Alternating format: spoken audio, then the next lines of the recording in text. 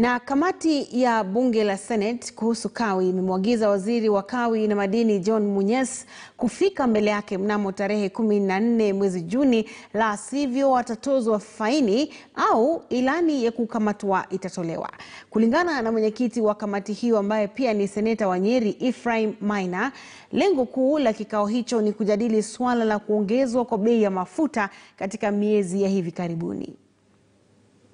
We feel quite upset that today the cabinet secretary failed to appear, and consequently we are invoking the relevant law in accordance with the orders of the Senate, and he is being summoned, which is a serious matter, to appear before this committee on June 14th, failure to which we will invoke the enforcement of the law to make sure that he appears and answers questions as required by the law, as required by the Constitution,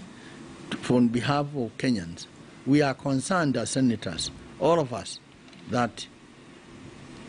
these sudden increases of fuel seem to be coming on week after week, and the Kenyans are grappling with